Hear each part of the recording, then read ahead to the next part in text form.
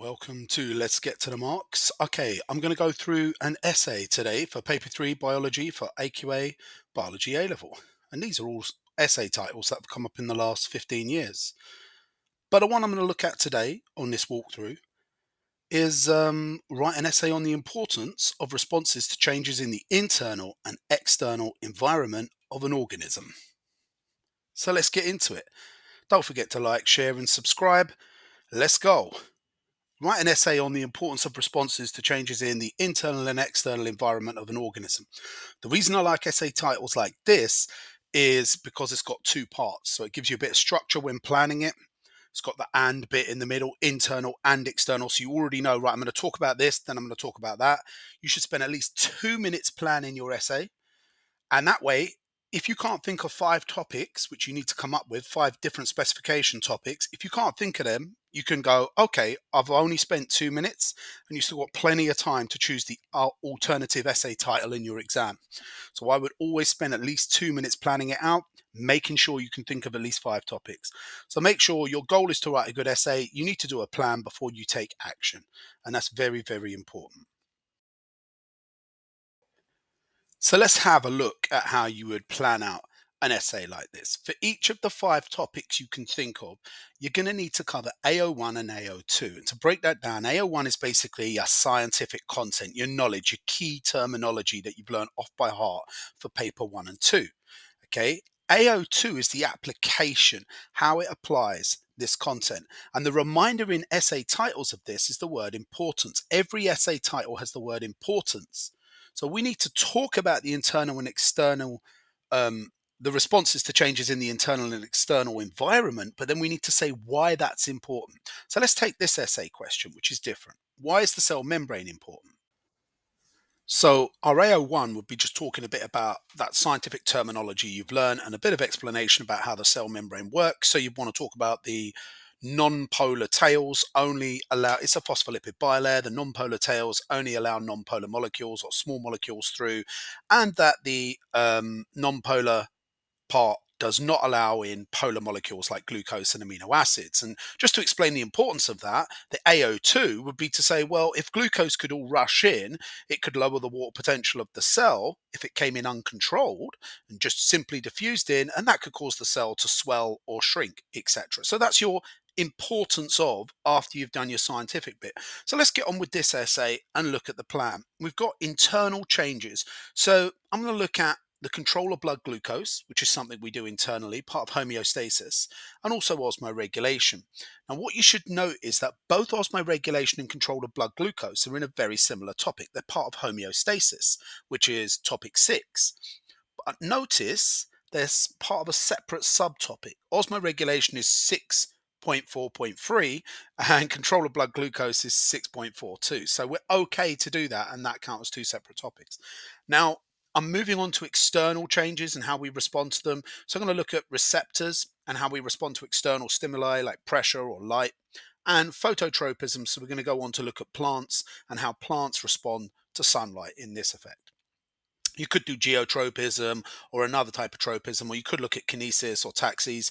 There's actually loads and loads of topics on this. Now, you might say, hey, Tom, you've only come up with 4 topics, but I'm saving my 5th topic for the beyond the specification topic. That little bit extra that you're going to need is going to be my 5th topic. Here is a list of other topics the exam board said were okay for this particular essay. And you can look at all of these. These are all ones where you can talk about internal and external responses, or responses to internal and external changes, i.e. stimuli. Cool. Okay, waffling a bit now. Make sure if you find this useful, you leave a comment. If you found certain things about this video not very useful, please leave a comment because then I can make them better. I'm going to try and do a video for each of the last 30 essays that have come out. So I'm going to go through and try and make a video on each essay for the last 30 AQA essay titles. So that's going back like 10 or 15 years. All right, let's move on. Now, here's my introduction to the essay. Just homeostasis involves control systems that can keep the internal environment constant. This is important when responding to internal environmental changes. All cells require energy, and so blood glucose concentration must be carefully controlled. Da-da! Go into my first topic. Do you get marks for an introduction? No, not unless it contains some useful A-level content relevant to the essay title, but sometimes it just makes it easier to flow into an essay if you do an introduction. So here's my point scoring AO1 marks on blood glucose control. After a meal containing carbohydrate, blood glucose concentration rises. The pancreas responds by secreting the hormone insulin from clusters of beta cells found in the islets of Langerhans. Notice those words in bold. Those are the ones which are going to score me marks.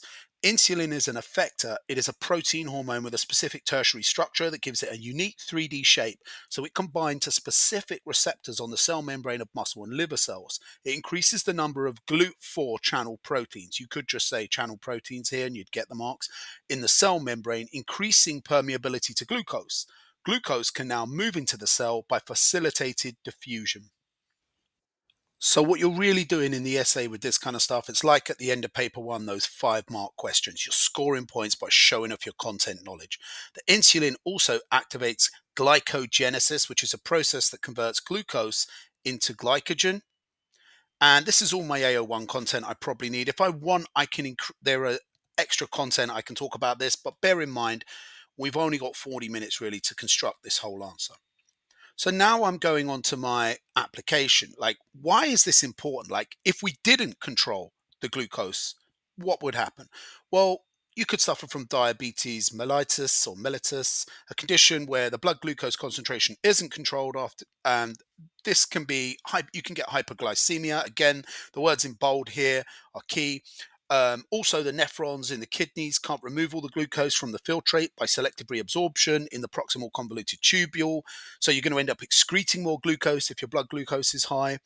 Why is that bad if you excrete blood glucose? Well, it's a respiratory substrate in glycolysis, and you're going to end up with less ATP. And then you could go into all the things that we need ATP for: phosphorylation of molecules, for energy, for muscle contraction, to break the cross bridges, the actin myosin cross bridges. There's loads of stuff you can go on, but you don't need to write pages and pages. So it's just a paragraph on AO1 followed by a paragraph on AO2 explaining why that's important. Now, when AQA started the latest spec, way back in, what was it, 2015, when they wrote this spec, the first exams were 2017, but the advice they gave out was that you should link the topics. Now they've kind of wound back on that. They're saying you don't really need to link the topics, but you might still want to. So you could link the topic. Another internal environmental change or stimuli is the water potential of the blood. So if the water potential of the blood increases, osmoreceptors in the hypothalamus, this is your AO1, will detect the change. They do this because water moves out of them by osmosis from a high to low water potential. This causes the cells to decrease in volume. Thus, they stimulate other cells in the hypothalamus to send an impulse or action potential to the posterior pituitary gland, which acts as an effector. So GCSE would be saying pituitary gland. Remember, this is A-level content, so it's the posterior pituitary gland. This releases antidiuretic hormone. I don't suggest you abbreviate it to ADH. I think you got to use the real name at least once in the answer. Of course, we can then talk about how it goes to the collecting ducts, makes them more permeable. If you know about aquaporins, which is a little bit beyond the spec, you won't get the points for beyond the spec. It's too little information. But you can say the aquaporins move into the membrane and increase the permeability. More water is reabsorbed into the medulla from the filtrate and then into the blood by osmosis. However, what is the importance? That's all the AO1. So what's the AO2? Well, regulating water is important. Otherwise, we become dehydrated. We can talk about water being needed for cooling, sweating, evaporation. Why is that important? Well, otherwise our enzymes would denature. We get too hot and our enzymes are denature. Pick and name an enzyme. Show off your knowledge. ATP synthase. In the cristae, its 3D structure would change. Maybe it wouldn't be able to catalyze the reaction between ADP and PI. So we get less ATP formed during chemiosmosis in oxidative phosphorylation. So again, you're showing off your knowledge. Even though it's AO2, you're applying why it's important. Why is water important? We can also talk about water being needed for hydrolysis. You know, all those reactions where we're breaking big polymers like glycogen to glucose. and those kind of things. So we need hydrolysis to do that. We need to do hydrolysis reactions. Okay. So we've looked at how organisms can respond to internal changes. Now we're going to look at the response to external changes. So I've covered two topics already. We're now going into our third. So imagine your arm touched a sharp nail, a rose, whatever, blah, blah, blah, blah, external stimuli. How would the organism respond? Well, in humans, we've got Pacinian corpuscles, which are mechanoreceptors. Again, this is AO1, points, points, points. In the skin, these would detect the stimuli. The Pacinian corpuscle contains layers of lamellae, more points, that deform, more points. This causes stretch-mediated sodium ion channels to open, sodium ions to diffuse in. You get that big influx of sodium ions that creates a generator potential. Now, that doesn't mean we get an action potential. If there's enough sodium ions to cross the threshold and change the membrane potential enough that it goes past like minus 55 or minus 50 millivolts, then an action potential will be formed. This will travel down the sensory neuron, and then I could talk about, if I wanted, you could go into as much depth as you want, saltatory conduction, we could get to the synapse, we could get to the neuromuscular junction, the depolarization of the sarcolemma. I mean, you have to wind back some of it. You can't just go into so much detail. But essentially, this results in the response where the muscle contracts and we pull our hand away.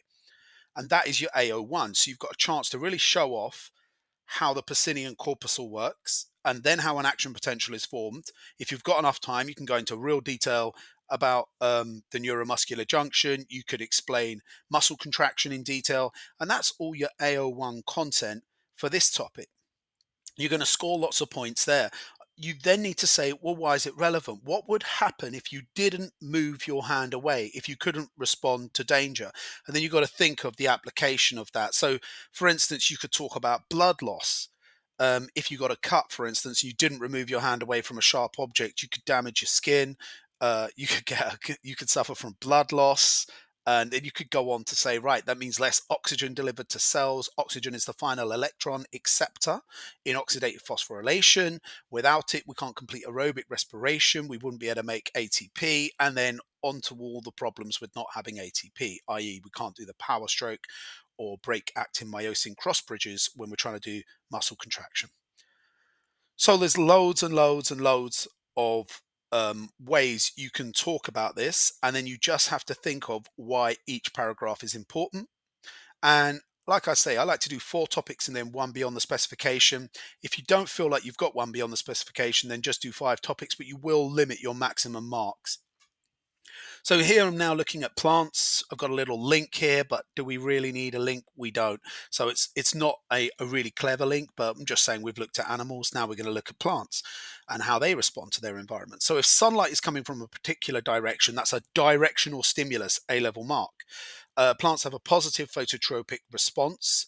Indoleacetic acid, another mark, and auxin, produced in the tip and shoot, is the tip of the shoot, sorry, is a growth hormone. It moves via diffusion and active transport over short distances and by mass flow over long distances. IAA, which is, I can now use the abbreviated version because I've used the full name once. IAA concentration increases in the shaded areas of the plant. IAA is a growth factor. It causes the cell walls of the plant to become loose and stretchy, which is elongated, more keywords.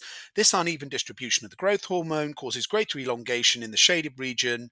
These cells are the effector. This causes the shoot to bend towards the sunlight, which is the response.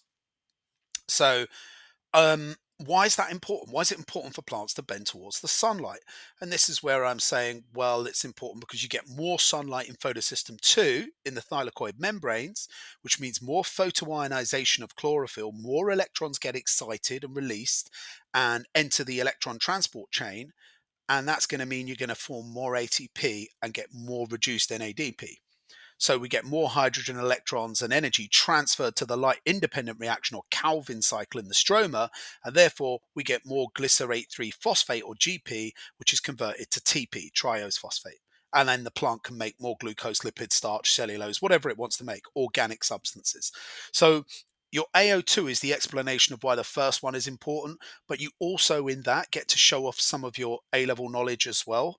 Even though it is really stating why it's important, you still get to show your A-level knowledge. So now we're going to go for beyond the specification.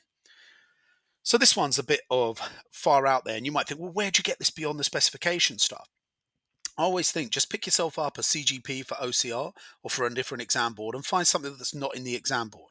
And the other point is, do you, for the beyond the specification, those last 5 marks or the top marks to get the top marks, do you have to have 30 different beyond the specification paragraphs in the bag memorized for your essay? No, you can have 4 or 5 memorized off by heart, just paragraphs of beyond the spec, and you should be able to apply those 4 or 5 to 30 or 40 different essay titles just by adapting that little bit. So here I'm going to talk about the hypothalamus releases hormones which stimulate not the posterior but the anterior pituitary gland. This then releases tropic hormones that stimulate a variety of endocrine glands. An example is during fight and flight response, corticotrophin releasing hormone known as CRH is secreted from the hypothalamus and stimulates the and causes the release of ACTH, adrenocorticotropic hormone, from the anterior pituitary gland. This travels through the blood, stimulates the adrenal cortex. The adrenal cortex releases glucocorticoids like cortisol. This affects the metabolism, causing more glycogenolysis and some gluconeogenesis, which is where you make glucose from substances like lipids or protein.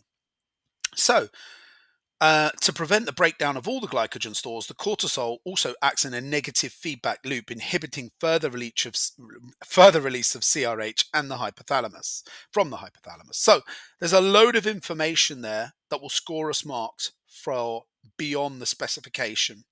Again, we can talk about why this is important in the fight or flight response. So this would then be our AO2. And we would say, well, look, once again, this is really important because this makes more glucose available for glycolysis, for both aerobic and anaerobic respiration, which means more ATP. More ATP is more muscle contraction, ion transport, nerve impulse, etc., etc., etc. Okay, guys, leave a comment in the comments with any suggestions how I can improve these videos. I'm going to do about 30 of these. Let's get to the marks. You're still here? It's over.